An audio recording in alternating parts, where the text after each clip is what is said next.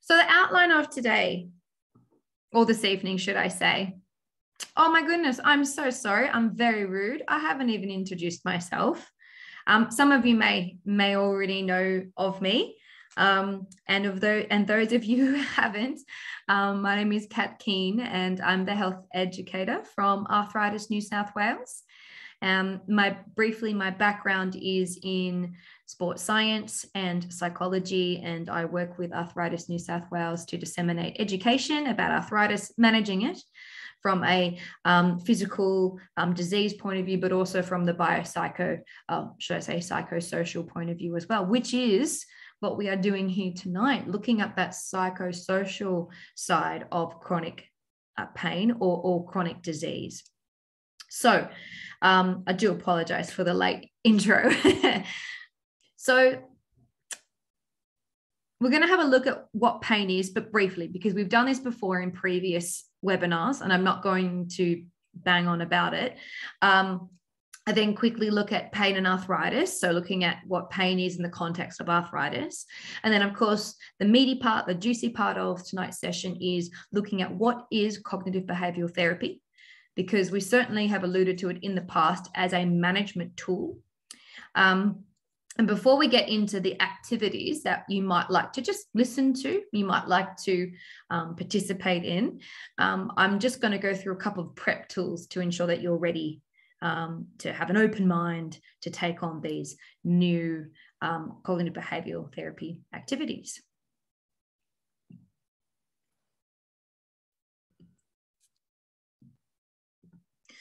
So, as I mentioned, firstly, before we look at CBT, I'd like to remind you all about pain. And to do this, I'm going to let Professor Lorimer Moseley take about 5 minutes to explain what chronic persistent pain is. Now, while some of you may not feel or some of you may not suffer from chronic pain, this video does a really good job of not just explaining chronic pain, but also just explaining pain in general. And it's important that we have some sort of base level understanding of pain and what influences it, so that when we get to the cognitive behavioral therapy part, it will all make sense. So fingers crossed that embedding this video has worked, and all I have to do is press play.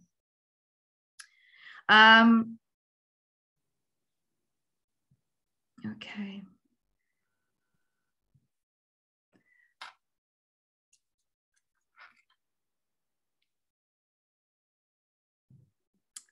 There you go.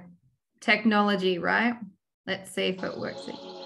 All right, can everybody hear it? Can you give me a thumbs up? With persistent pain. Good-o. So widespread was this affliction that 1 in 4 people experienced it. The pain lasted for more than 3 months. It shadowed their daily lives, held them back from everyday activities, and the interventions they tried proved useless. Hey, pain, go away. We've tried it all, but still you stay. Moving less, taking pills, knives and needles, and still we're sore. We can't take no more, no more. But the pain remains like a loyal companion. The people's hopes faded, and they became resigned to living with the pain. Only now the pain was a beast.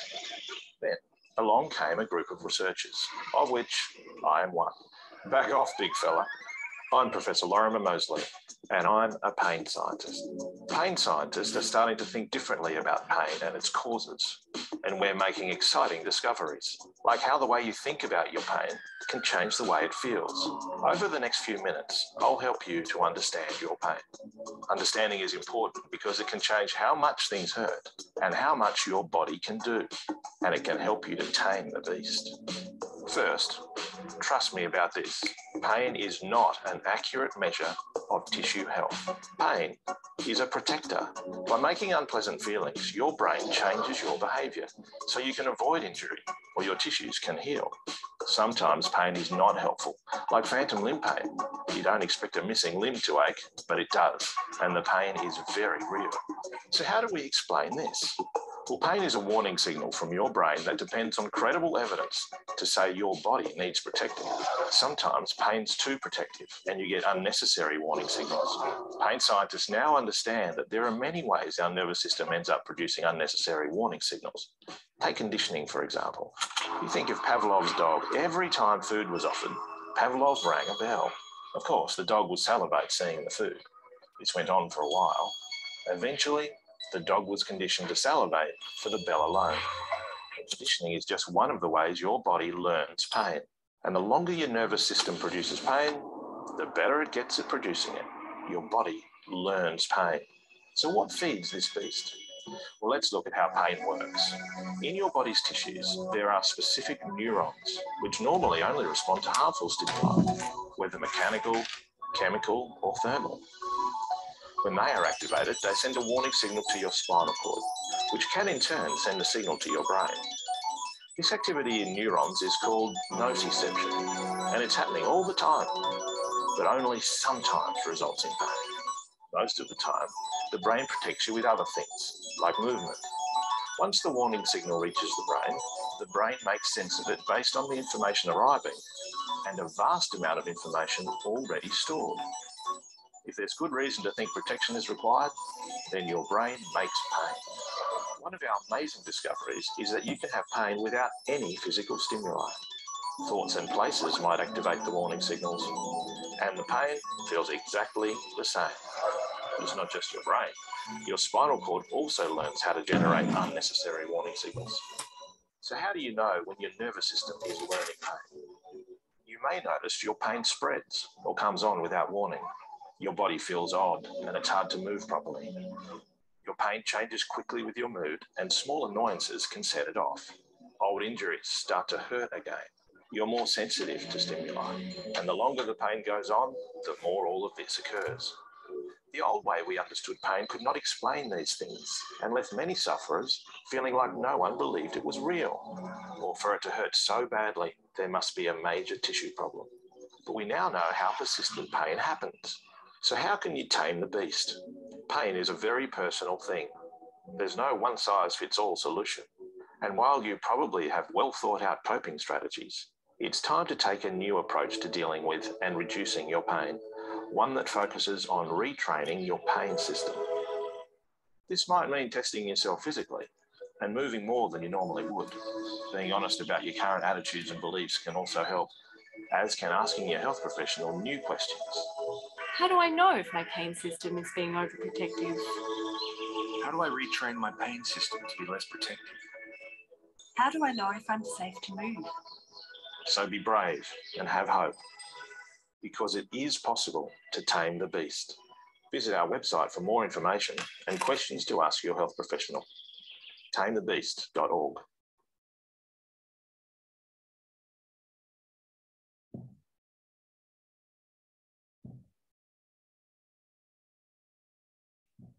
There you go. What do you guys think of that? That's a bit of a rhetorical question, I suppose, but I hope that was interesting for you. I hope that perhaps you learnt something new or something that challenged a belief or a bias or a thought that you may have already had about pain.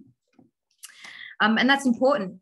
And one of the ways that the professor was talking about trying to change pain, to tame the beast, is through cognitive behavioral therapy.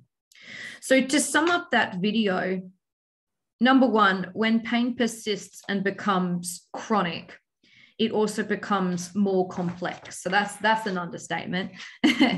And two, psychological and emotional elements can play a major role in the development of and the experience of pain. And these non-physical components can help the brain learn to be in pain. So just like the classical conditioning with Pavlov's dog. So the brain sort of learns to be in pain and rewiring the body's neural system to perpetuate the sensation of pain. So that's where we're at. And I guess that sort of sums up nicely Tame the Beast video. You can find a lot more of Lorimer Moseley's stuff on YouTube, on the website. And he's as a fantastic storyteller, and you can really help to break these larger complex ideas or theories down.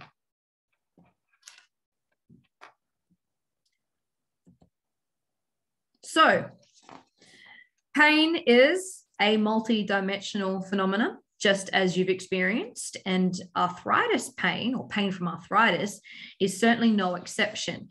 But what I want to start out by recognizing right now is that arthritis is what we call a mixed pain state. And what does that mean? Well, there are times, perhaps more so in some conditions than others, that your pain from your arthritis may well be acute. So that is from tissue damage that's associated and associated short-term processes. So there may actually be issues in the tissues. An example of that could be for someone with rheumatoid arthritis who is experiencing a flare. Their immune system is actually attacking tissue, normal tissue, healthy tissue, and that causes damage, and that causes inflammation, and that causes acute pain. However, not only can we experience acute pain due to tissue damage with arthritis conditions, we can also experience chronic pain. And this is because of nervous system changes, like the changes in the brain and other neural pathways. So we've got inflammatory processes that can change. We have the nervous system that can change, so central and peripheral nervous system changes. And we also have psychological aspects as well that are part of the chronic pain. And these are all very, very much interrelated. So any one of the chronic pain elements like inflammation, chronic inflammation, nervous system changes, and psychological aspects, any one of those can influence the other and vice versa and amplify our pain. So most types of arthritis are associated with pain and psychological distress, and they can be clinically significant depression and anxiety. And there is strong evidence that arthritis conditions, namely rheumatoid arthritis, ankylosing spondylitis, psoriatic arthritis, gout, and in osteoarthritis of the hips and the knees, are associated with pain and psychological distress. This distress can directly impact the central nervous system, causing central sensitization, so an increased feeling of pain and sensitivity, like the guard dog, like Tame the Beast. This leads to, or can lead to, chronic pain and the worsening of your affective distress, so your mood, for example. And I wanted to ensure that I brought that up because I'm very well aware that unlike a previous injury that you may have had, so an injury of a muscle, or a classic one is to have a disc herniation, so you hurt one of the discs in your spine. After that has healed, which it typically does, people then can go on and still have persistent pain. But that particular injury in itself inherently will heal and disappear. But when it comes to arthritis, and again, some conditions more so than others, rheumatoid arthritis and other inflammatory arthritis conditions, there is constant flare-ups and damage that does occur. So I just wanted to ensure that I made the distinction there that arthritis pain isn't just chronic pain.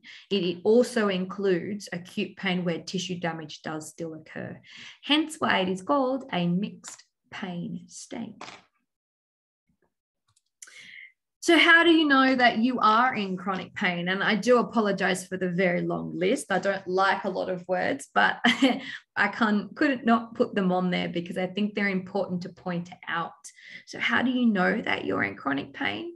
Well, the first one is that it often lasts longer than 3 months. So it would last longer than it normally should, or take, or however long it takes for a bone or a tissue damage to heal. And they all have slightly different lengths of time, like 3 weeks, 4 weeks, 6. But often pain that persists and lasts longer than 3 months is what we would call chronic pain. Often your healthcare provider can't find a physiological cause, i.e. tissue damage. They can't find this anymore. Now, for those people with arthritis, like I said, sometimes there will come a time in that disease state. In times, it might ebb and flow, or there could be peaks and troughs of actual tissue damage. So sometimes there may be tissue damage. Other times, the disease may be fairly stable and there isn't any tissue damage occurring at that time, yet you're still in a lot of pain. You may notice that your pain spreads or comes on without warning. You find that your mood could influence your pain experience, vice versa. Small annoyances can set it off. Old injuries, another one is old injuries may start to hurt. You're sensitive to other stimulus, like, for example, touch or heat or cold. You may start to get headaches, and then really if the central nervous system is involved, so you have chronic pain, IBS and other GI upsets are also common. Irritable bowel syndrome. Sleep is another indicator that chronic pain may be affecting you, and you may also stop responding to specific medical treatment like analgesics, different types of NSAIDs or Panadols, because if you've got chronic pain changes or central nervous system changes, those particular medications don't act as well or as effectively as they did, because the mechanism of pain or whatever is producing pain has changed. So your GP will be able to investigate this further, and they'll do so with more questions, psychometric assessments, and they'll often refer you to a pain specialist, a pain clinic, if necessary, or a clinical psychologist. So that's pain. And so I hope you now have a little bit more of an understanding. If you didn't before, I hope you have a better understanding about what pain is now and what can influence it. And you don't need to have chronic pain to benefit from this session.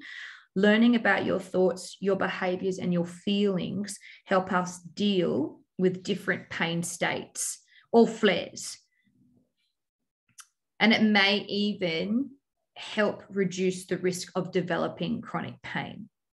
So with proper therapeutic attention, the brain can unlearn pain, paving the way to physical pain relief. That's what we want to try and do. And that's the goal here, is to unlearn these learned behaviors or a learned fear or a learning of pain. Research shows that methods like education, so what you're doing now, writing, meditation, visualization, and cognitive behavioral therapy can significantly help the brain to stop this reoccurring pain cycle. So having a new mindset or challenging some unhelpful thoughts can provide welcome results. And here is where we'll start our deeper dive into CBT. So, good question. Well, what is CBT? So what you need to know first off is that there is a dynamic relationship between what a person does, so that's their behavior, what they think, their thoughts, and how they feel. Cognitive behavioral therapy aims to assist the person to change what they do and what they think to help make them feel better. The premise is that it is easier to change what we do and what we think. So it's easier to change what we do and what we think as it is to change how we feel. So those two things will often influence how we feel, but they're very much interrelated. There's just a state of flow between them. And it's been shown to be very effective in achieving a range of improvements in people who suffer chronic pain. Because if you recall from the video earlier, feelings of distress, anxiety, depression make our pain worse. So challenging those and changing negative thoughts that influence our feelings will then in turn help reduce the pain experience. And the same thing goes for our behaviors. CBT helps reduce our maladaptive behaviors, which in turn perpetuate the state of pain, the learned experience of pain. So The cognitive components of CBT include or a focus on attention, memories, and beliefs. So what you think about pain and its impact on your life. And in cognitive therapy, eliciting a patient's belief about their situation is of a primary focus. This process will reveal basically what they say to themselves, so their inner thoughts, their self-talk. And typically it's negative and certainly not helpful to the situation. So they may say things like, I have no control over my pain. It controls me. So essentially, the strategy here is to challenge unrealistic and unhelpful beliefs. And then the behavioural component of CBT includes looking at and focusing on the actions a person takes. So the observable actions, what they do. And the main principle for behavioural therapy here is to increase behaviours that are helpful to us and obviously reduce those that aren't. But first and above all, we need to find out what these unhelpful thoughts are and what these unhelpful behaviours or actions are. And so there are 4 basic steps to the CBT approach. Number 1 is to identify troubling issues. So worry, anger, self-image, whatever it may be. Number 2 is to grasp thoughts and emotions and beliefs. So noticing them, being aware of them, observing self-talk, what's going through your mind in a particular moment of distress or extreme pain. And then to identify that negative thinking. So examine the physical, emotional, behavioral processes, determine any cycles or patterns that may be unhelpful. And then to reshape that negative thinking. So changing thoughts to be more factual or more positive. Not all the time is it about positivity, but certainly is it accurate? Is it factual? And all of this will obviously take time, like learning anything new. It takes time. So it's something that obviously we need to give a bit of commitment to and persistence in. So before we jump into the activities of this evening, I think it's good to prep ourselves for this. So I want to prep you for the learning of something new. And so I've got 3 prep tools that I'd like to just quickly run by you. Number 1, or tool 1, is the first and the most important prep tool when it comes to trying something new. It's acceptance. So accepting that you have persistent pain, or that pain is going to be a part of your life because of the disease that you may have, and being arthritis, which is a chronic condition. And pain is the number 1 complaint about symptoms. So whether persistent chronic pain or the fact that you will have pain on and off throughout the course of this disease. So accepting that and then beginning to move on from that. And acceptance isn't about giving up. It's more about recognizing that you need to make or take more control and find out how you can better self-manage your pain. I think once we do that, we can move on. So it's a bit like opening a door, and opening that door will allow you to look into and to try lots of self-managing opportunities. And the key isn't as big as what you think it might be, but you just have to be willing to use it and try it and maybe do things a little bit differently. The second tool is to have an open mind, okay, into trying something new and hoping and believing that it will work. Often we're used to taking a prescription medication, going to see somebody who may give us a passive treatment. So it could be a massage, for example, or some sort of therapeutic service like this. And we let other people help fix us. But sometimes we need, and it can be difficult to consider our thoughts and reflect on them and challenge them. But this is what CBT does. So it's a little bit different than taking a Panadol or going to get a massage, for example. A little bit of work needs to go into this. And the last tool being that you must have patience, and then to see results, you must practice. So, number 1, unhelpful thinking styles. Now, you would have received an email this afternoon. Yes, good. And that email had a couple of different resources in it. It was just a Word document. You could use that how you like. And in that Word document is these unhelpful thinking styles. So if you've got that up, that's great, and you can toggle between your screens. If you can't, don't worry, that's not a problem. So activity 1 has us looking at unhelpful thinking styles. We will look at these, and then what we're going to do together is apply them to a case study. And then hopefully I'm going to let you guys have a go at reflecting upon your own unhelpful thoughts, and then we'll take it from there. So unhelpful thinking styles. Number 1 is the all or nothing. So if you're not first, you're last. I love that one. If you're not first, you're last.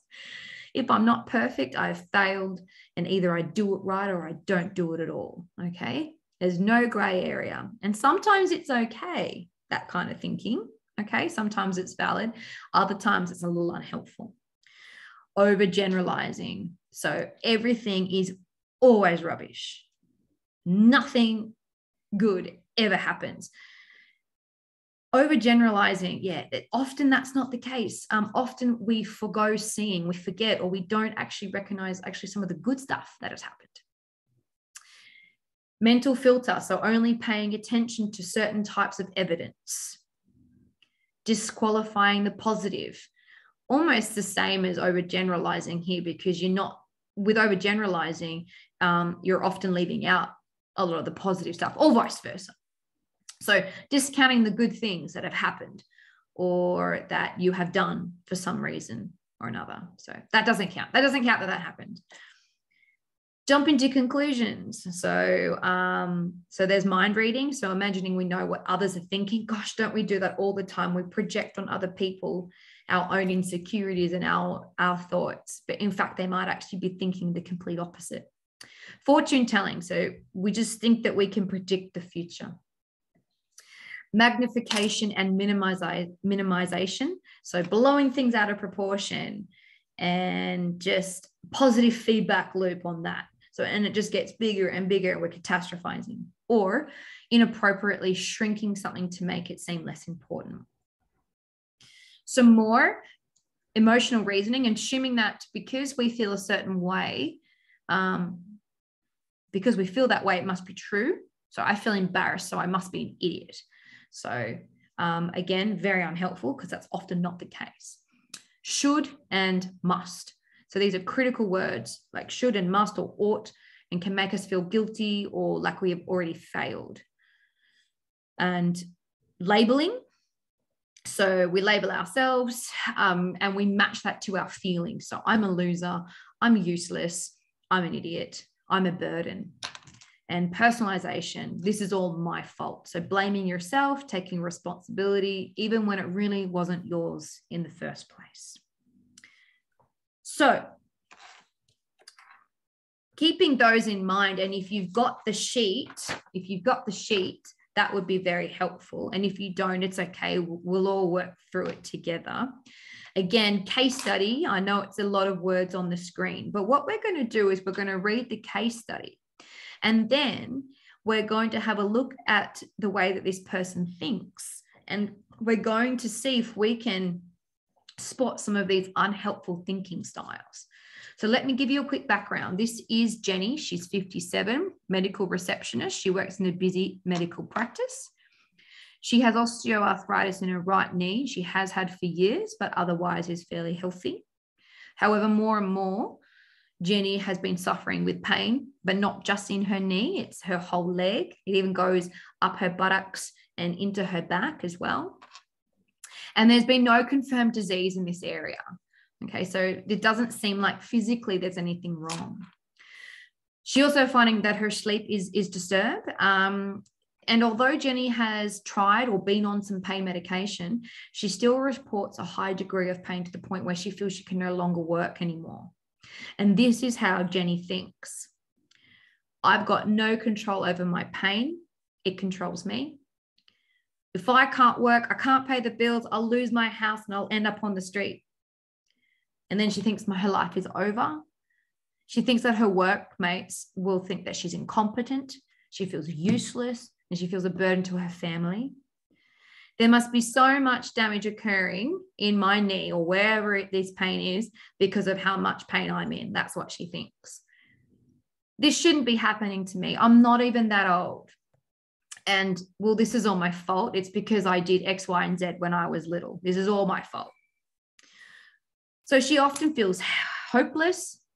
She has seen a clinical psychologist, and the clinical psychologist did indicate that she was showing depressive symptoms, signs. And furthermore, Jenny's physical activity has greatly reduced and she's avoiding walking and moving when she doesn't have to.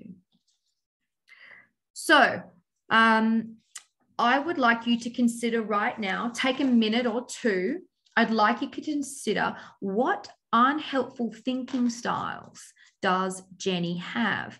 And what we're going to do is we're going to use the chat box. So if we put up the chat box, if you select that, you'll be able to see and use it. What you're going to do is you're going to say or match them, if you like.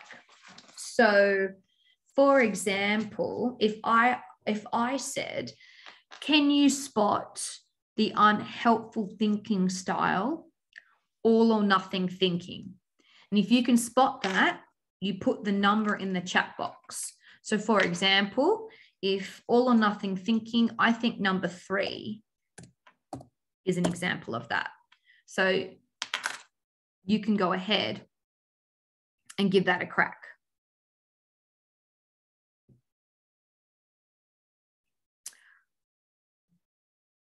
Okay, 7, this is all my fault.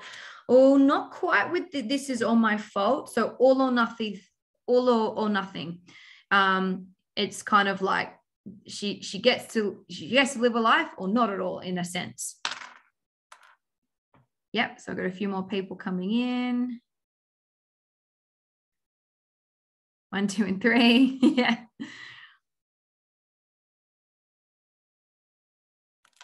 Yeah, okay, good. Yeah, people are starting to get it. Fantastic, good.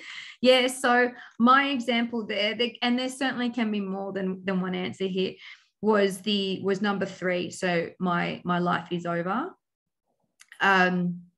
It's very final in its thinking, that's for sure.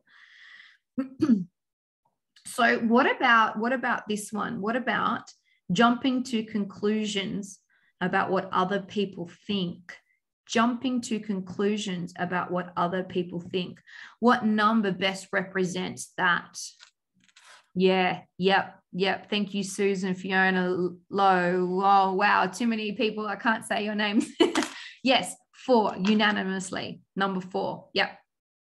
So she thinks that her friends would think that she's incompetent, perhaps. She feels that she's a burden to her family. Absolutely. Good. What about catastrophizing the events of the future? Where do you see that? What number? Catastrophizing about the events of the future. It's just spinning. It's rolling. It's a positive feedback loop. She says one thing and it expands to the next. Number 2, unanimous. Fantastic. What about labeling? What about labeling? Where here has she labeled herself? So probably a bit of number 4 again, right? Because she thinks that she's saying she's useless. She's saying that she's a burden. Some people are saying 6 as well, but I think that might be more so. The last one that I have here is a should or must statement. A should or must statement. So number 6 might be, this shouldn't be happening to me. I'm not even that old, sort of thing. Yeah, good. Excellent. Great. Thank you for participating, everyone. That was really good. So having reflected, so having had look at this case study, perhaps you can identify with Jenny a little bit, or not at all. But if you do, perhaps you had those sort of unhelpful thoughts. Okay, because what we're going to have a look at next, well, I'm going to ask about you, aren't I? Of course, that's what I'm going to do. I'm going to ask about you. So what I want you to do now is just take a moment to consider your own situation and perhaps some unhelpful thoughts or thinking styles that you may have. Can you list one? Could you list two? Could you list three? One is enough. And then how does that thought or that style or that bias make you feel? So the example here is going to be, as you can see on my screen. So the unhelpful thought is, this pain is forever.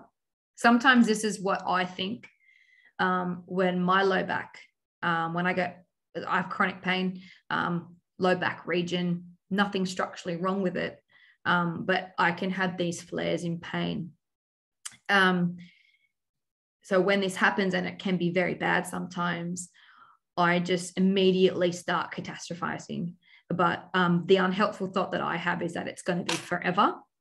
And I kind of feel this is, I can catastrophize over it, but often or not, it's kind of, well, sorry, that's all or nothing thinking.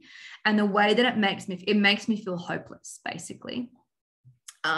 So what about you? I want you to take a moment now to see if you can identify some of those thoughts, if you will. So I'm just going to give you a minute to do that. See if you can come up with just one thing.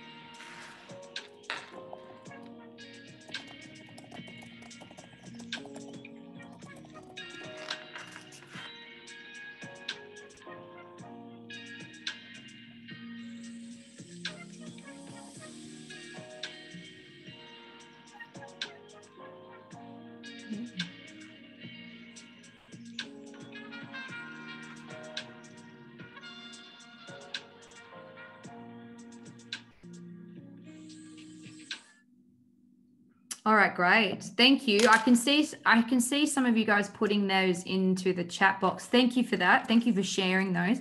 I think it's good to hear these from other people as well, because you can start to realize that you're not alone in your thinking. And remember, these are all sort of really normal ways to think about things. But what we want to try and do is intercept those, because what we don't want to have happen is that this way of thinking or behaving in a certain way is to influence our feelings, and our feelings can then influence our pain. Okay. So what you'll have noticed then with that resource that you got sent is that you'll have something looking like this, a thought monitoring document or template. So the whole point of the previous exercise was to look at unhelpful thinking styles or thoughts, to identify them in a case study, then identify them in yourself, because then what you can start to do is expand that and work on something a little bit bigger, being this kind of template. So looking at your situation. So looking at your situation, whoops. So thinking about a situation that that may have been frustrating for you, caused you pain, or you thought increased your pain. So who were you with? Where were you? When? Why? All the who's, all the W's, should I say? Then you'll consider the thoughts in that moment. I've got Joan's iPad drawing red marks all over the screen again. I'm sorry, I can't do anything about that. But Joan, can please don't touch the screen. Thoughts. So what was going on through your mind at that time? And then the emotions, body sensations that you are feeling. And then you get to rate how you felt as well. So again, this is all about trying to identify situations that might trigger thoughts, and those thoughts that can influence feelings and sensations, essentially. And this is all tied into managing your pain in the umbrella of arthritis. So I was channeling Jenny here, the case study Jenny. I was thinking that maybe she went out to dinner with work friends, and she had to walk from the train station to the restaurant, and that restaurant, to get there, you had to walk up some stairs. So I thought that might have been the situation. And then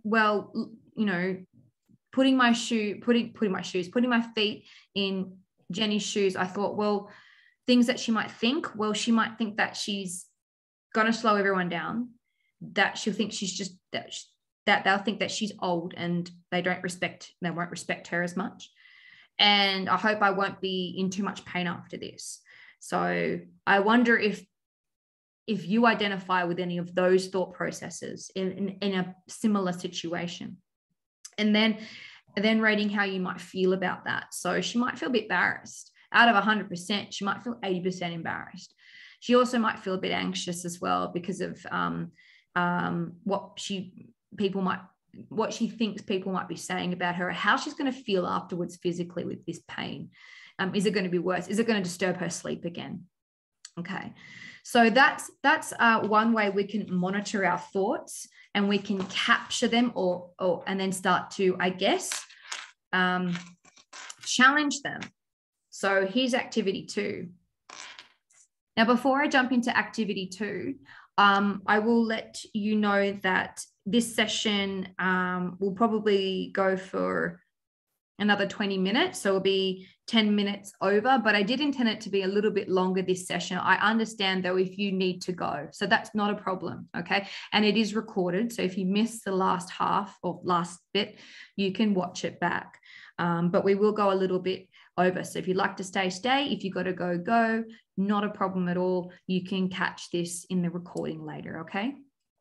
So once you're able to identify unhelpful thoughts, processes, biases, and then monitor them, what you can then start to do is challenge those negative thoughts. And remember, this is in the context of your arthritis and pain.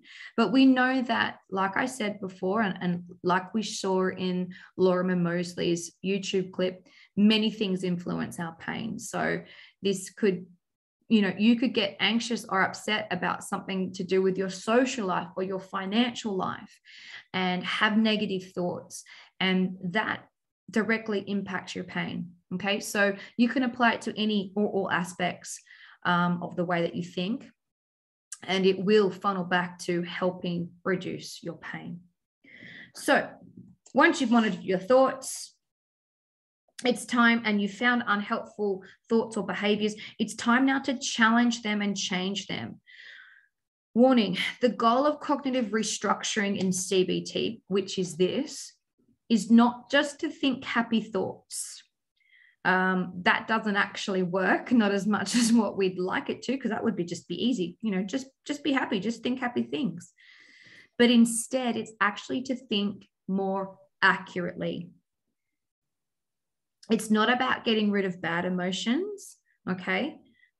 Because if somebody hurts you, you have a right to feel angry, okay? But it's about seeing things as they are and interpreting the events accurately. So kind of taking a step back and looking at a situation objectively.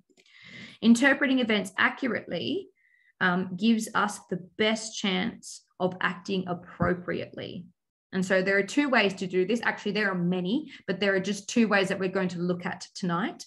Number one is perspective taking. And the other one is putting your thoughts on trial. Now, there are heaps of different CBT activities. These are just two slightly different ways to challenge negative thoughts. So, taking a different perspective. So what you want to do is you want to challenge your thinking by looking at it or at the situation from a different perspective. That's about it, basically. So you want to pick a thought or an image that is unhelpful. So unhelpful meaning that it will often not make you feel very nice. Often putting yourself down. It's about those ones that we identified earlier. And you're going to challenge it by considering another perspective. And you may like to ask yourself this: what's another way of looking at this situation? Because we might be in the camp of all or nothing or should and must type thinking. So take a step back and go, well, hold on. What's a different way I can think about this? Talk to a friend. What would a friend say to me about this situation? Or what would my advice be to a friend about this situation? Because I bet you it's good advice, but I'm just not going to take it. Isn't that often the case? We don't practice what we preach sometimes. I thought this was funny, and you might find it funny or you might not. But what would Batman say? You know, pick your favorite superhero, and what would they say to you? Will I even remember this problem in 10 years' time? And how would I respond to this situation if I had no fear? So these are the things that you should be asking yourself. Push the boundaries on this unhelpful thought. Because if you don't, what's going to happen? You're going to have an unhelpful thought that might lead to catastrophizing, to anxiety. That's going to make your pain worse. You might not be able to get a good sleep. So then the next day, you're not going to be able to deal with your pain as well as you could. So that's what's going to happen if you don't try this. So give it a try. Now, again, there was a resource sent and I provided a template that you could do this. And I've kind of combined it with the next activity as well. But what you want to do at the end of it all is actually then reflect on how you're feeling and compare it to how you felt when you first wrote down the thought. And then how do you feel now? So you can kind of gauge if a different way of thinking or a different perspective actually helped you. And sometimes it's a good way to solve problems is to think about things from a different perspective or ask somebody else's thoughts. Okay, so the second one here is to put your thoughts on trial. Now, you can get fully involved with this one and go judge, jury, executioner style. I stripped it back a little bit. And so this one is about putting your thought, that unhelpful thought, on the dock. So on trial, it's up there and you're going to analyze it. So defense, what evidence suggests that this thought is true? So you want to ask yourself this: is it true? What facts would a defense barrister use to convince the jury that this thought is accurate? So you have a little think about it. So you're in their shoes now. Then the prosecution. So then you think, well, what evidence is there that suggests this thought is false? So what facts would a prosecution barrister use to discredit the thought? A good example here, particularly in the context of pain and arthritis, is when somebody feels a lot of pain, often there isn't a lot of tissue damage occurring. Now, remember, there are different types of arthritis. So those who have the inflammatory type, if you are in a flare state, the likelihood is, yes, some disruption or damage to healthy tissue may be occurring. So of course it's not the rule here, okay? But there are cases where we do have pain around an area where a joint that we have arthritis, or again, it's traveling. But just because we have pain actually doesn't mean that there's always tissue damage involved. So that's a good thought to put up on the stand there and go, well, what evidence is there for and against this? And the research shows, particularly when it comes to exercise, that exercise actually doesn't damage joints and cartilage like people thought it did. In fact, it's actually really good for it. So we're going to weigh it up. So you weigh up the evidence for and against, and then you can talk out loud, you can talk it through your head, and then you provide a verdict. So if you like to think that way, you might be a little bit more creative in your thinking. You might like to put your thoughts on trial. Now you can have a look at that handout that I sent to you in an email, and I've kind of put those two activities together, a different perspective on thinking and for and against. So we want to know, and we want to really focus on how accurate is this unhelpful thought? How accurate is it? Okay.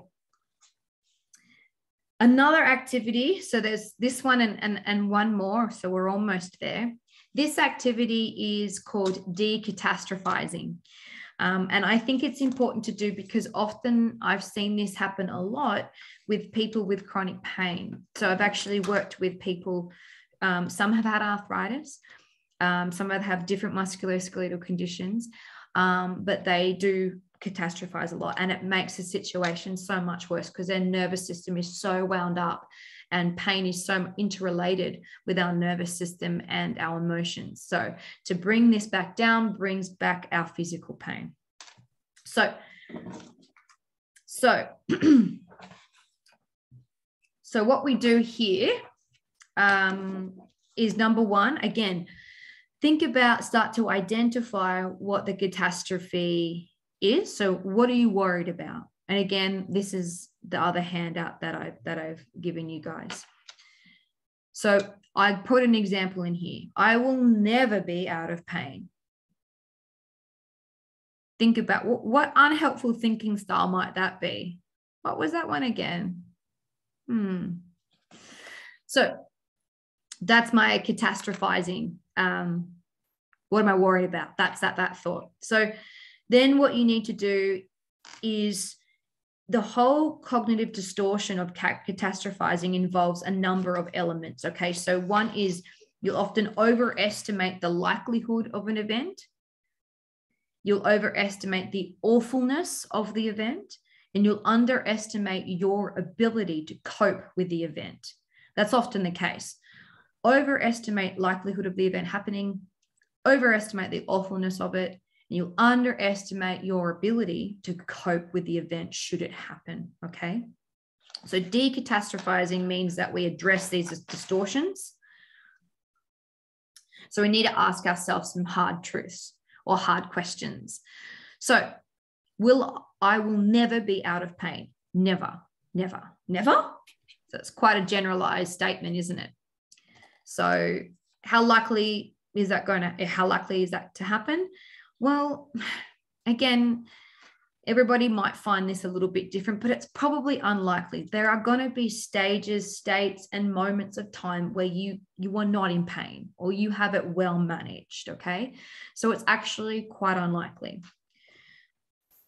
And it's always good to, again, try to rate yourself and how awful things might feel, how you feel about this particular thought before and then after the activity. So how likely will it happen? Now, how awful would it be if it happened? So the example I put there would be, well, if I was never out of pain again, I would probably have to give up work.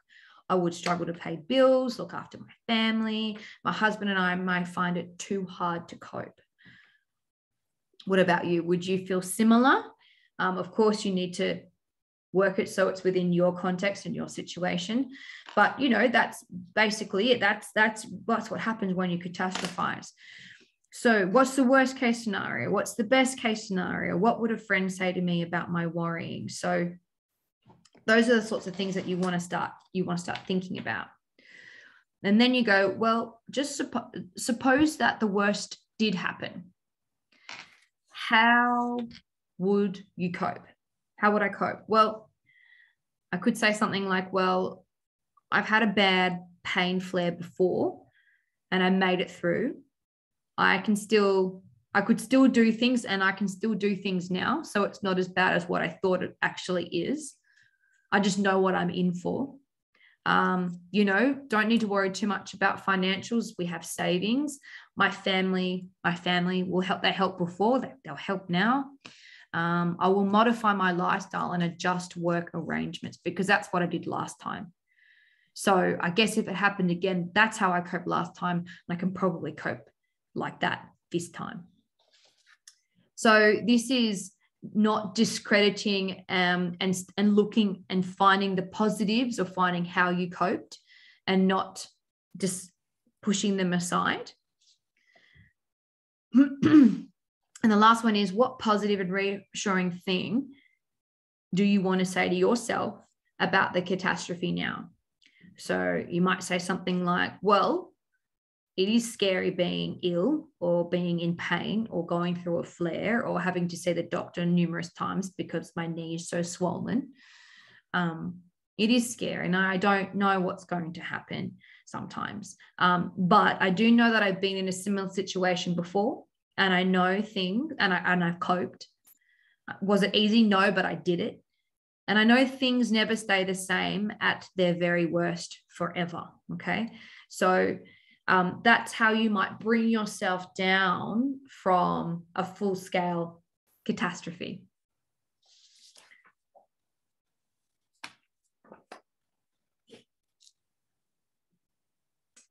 And our last one here is activity 4. I've skipped the interactive bit. I do apologize, because I know that I am going over. So I'm just talking through the last 2 activities now. So this one is interoceptive exposure or graded exposure. Okay, so the first 3 activities were more to do with thoughts and feelings, and this exposure activity is more to do with the behavior. Okay, number 1 being avoidance. I bet we could all put our hand up in the crowd right now and say that when you've been in pain, you've certainly avoided doing certain things. You've moved slightly differently. You get up and out of a chair differently. You avoid the walk that you normally did, or a certain way to get somewhere. So I think we'd all be guilty of that. It's okay every now and again, don't get me wrong, but it's what happens when that behavior then just becomes learned, and it's what we do always. So misappraisals of body sensations trigger emotional and physiological reactions of fear and heightened arousal, which again are very interrelated to pain and our pain experience. So these feelings motivate behavioral responses, typically avoidance and safety behaviors intended to protect oneself from danger. These interoceptive avoidance behaviors may provide effective relief from anxiety, or fear of pain in the short term, but in the long term, they prevent new learning about the true nature the true nature of the threat, and to maintain a vicious cycle of anxiety or chronic pain. So this is the little vicious cycle that often happens when we're in pain. So we might have these body sensations, so low back pain, pain in knee, hip, neck. We feel this. We don't like it. It's threatening to us. That's what pain is. It's a danger signal. So of course it's threatening. We might then become fearful or anxious of that. And that leads us to be more hypervigilant, more sensitive about feeling that pain or that body sensation again. And then that continues. Body sensation, it's threatening. I'm fearful of it. And it leads to, well, I better look out for it so I don't move that way again. And it continues and it continues. So fears of body sensations can be increased or perpetuated due to avoidance safety-seeking behaviors. So safety-seeking behaviors, trying to avoid having those bodily sensations, obviously, or avoiding places where they tend to happen. And that may not be a good thing, because you might really enjoy meeting up with your friends for coffee and then going for a walk or doing some form of exercise. But then you might end up wanting to avoid that situation altogether because you feel pain. And so you'll avoid the places and the people. And then what are you doing? You're isolating yourself. And so this means that there are fewer opportunities to learn how dangerous they really are. So we want to avoid that pain, right? It's dangerous to us. We think that it is dangerous to us, when in fact, it's probably not. We're just a little sensitive to that particular movement or that particular place. Likewise, safety-seeking behaviors prevent learning about the true level of danger. We've also got the catastrophic misinterpretations. So this is meanings or beliefs. So having negative beliefs about the symptoms. So I won't be able to cope, for example, or this is dangerous, increases the level of panic. And it means that symptoms may more likely be feared and then, of course, avoided. And then interoceptive conditioning. So if the symptom precedes an experience of anxiety, the body will become sensitive to it.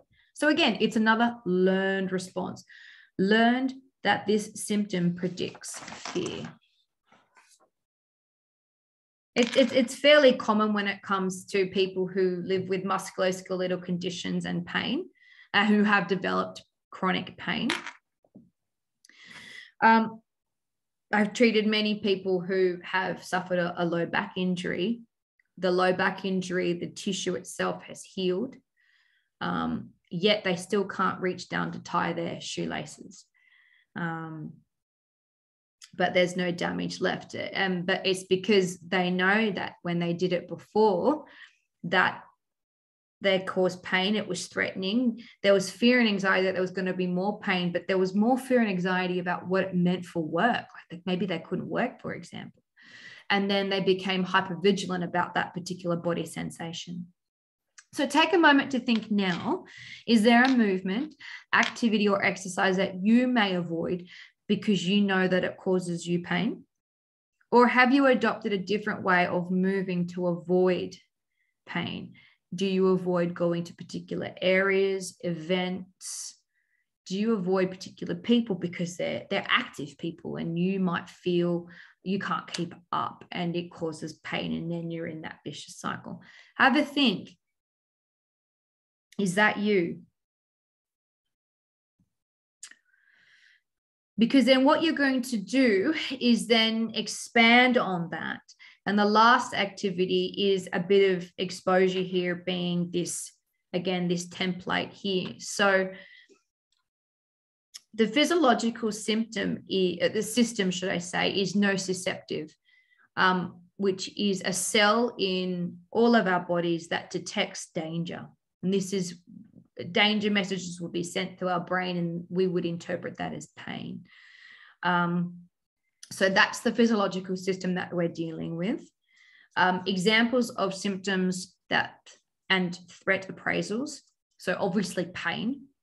And the threat appraisal would be, oh, if I'm feeling pain, this is causing me permanent damage. And the interoceptive exposure exercise. And you can also do graded exposure as well. So incrementally, slowly increase doing the movement or going to the place where you feel or felt that pain and that fear and anxiety. So it could be performing bending, a particular type of lift. It could be walking, movements that, whatever those movements were that caused concern for you. And using graded exposure into increasing that range of motion or that intensity or that frequency of which you did that exercise.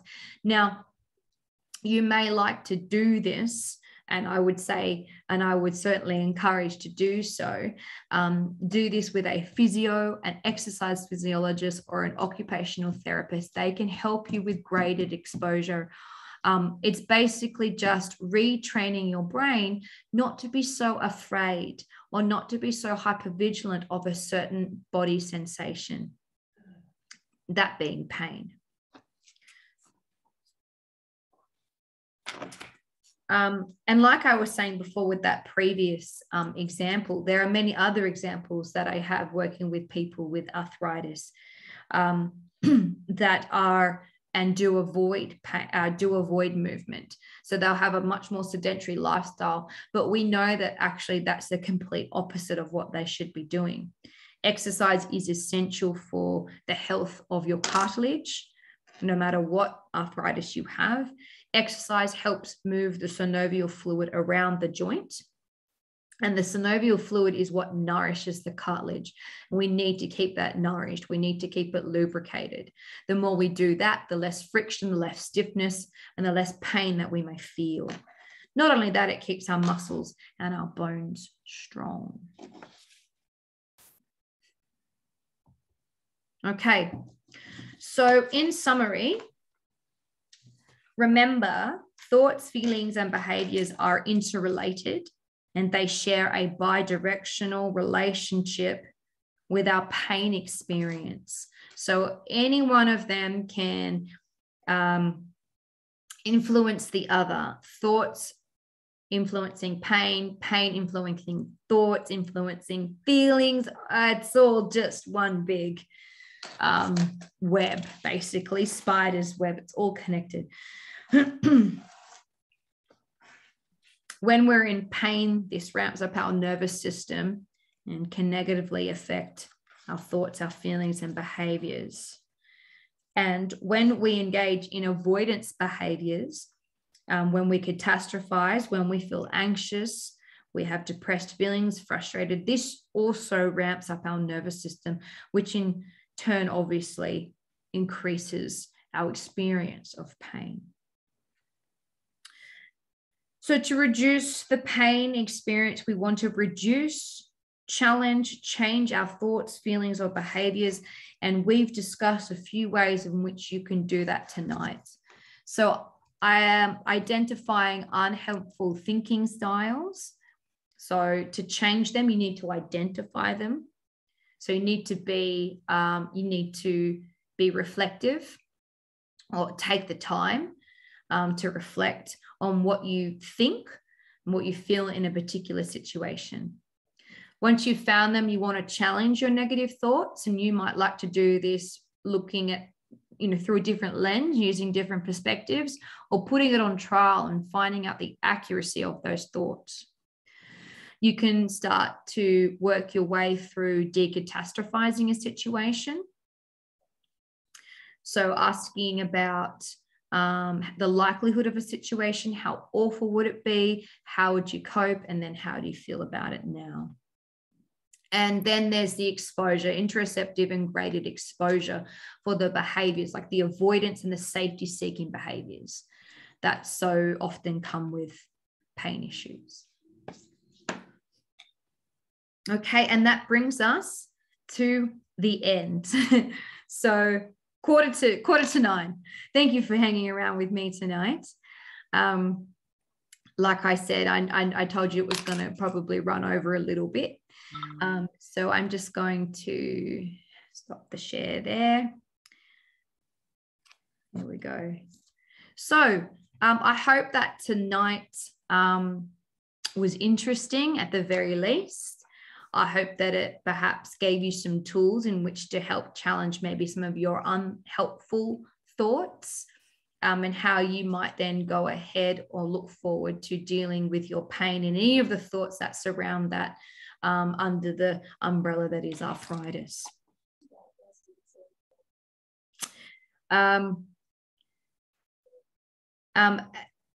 As it is getting pretty late, I may not be able to answer any questions that you've put in the chat box. But I am available though, if you would like to email me. So if you don't have it, I'll put it in here now. I'm more than happy to receive an email from you. Arthritis, New South Wales.org.au. If you have a question, really, really happy to answer that. I'm also on the 1-800 number. You can always call me too. Not saying that I've got all the answers. I don't. But if you did want to have a chat, I'm happy to do so. But I just wanted you to get an idea of what CBT is. And if you were to see a psychologist about it, it'd be a little bit more structured, and there's a lot more to it. But they're just some of the tools in which would be used to challenge and change some of those thoughts that you may be struggling with when it comes to your chronic illness and the pain that comes with it. Okay. You think distraction helps you, like going for a movie or somewhere you forget the pain? Distraction. Yeah. Some kind of distraction. Yes. Distraction is a good method, tool to use. Not to use as you're avoiding. You never want to, you don't ever want to negatively reinforce something, and avoidance can do this, but but to distract, absolutely, to take your mind off something else. And we've spoken about that before when we've spoken about mindfulness. So distraction is just a form of mindfulness, essentially. So focusing on something else. Okay. Thank you. All right, guys. Well, I hope you have a wonderful evening. Email me any of your questions. I'd be more than happy to answer them. There's also a survey that you can also put some feedback in, and that's also very helpful. So good night, everybody. And we'll talk soon.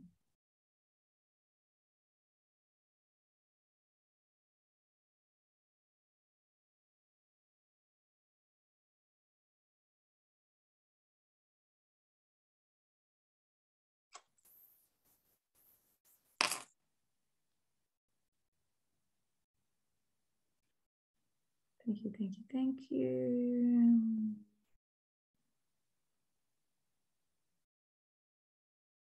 Yeah.